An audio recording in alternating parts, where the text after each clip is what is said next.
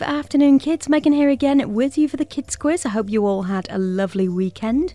We've got some new questions for you today, but first of all, let's have a rewind to the 2 questions I asked you last Friday, and let's see how well you did. So the first one was, a body that was wrapped and preserved by the ancient Egyptians is called a what? Is it A, a daddy, B, a bubbly, or C, a mummy?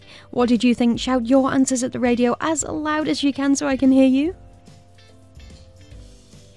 And the correct answer is C, a mummy. The second question on Friday, which continent is home to both the world's tallest animal and the world's fastest land animal? Is it A, Asia, B, Europe, or C, Africa? And the correct answer is C, Africa. New questions for today. Cleopatra ruled over which country? Was it A, Egypt, B, France, or C, Norway?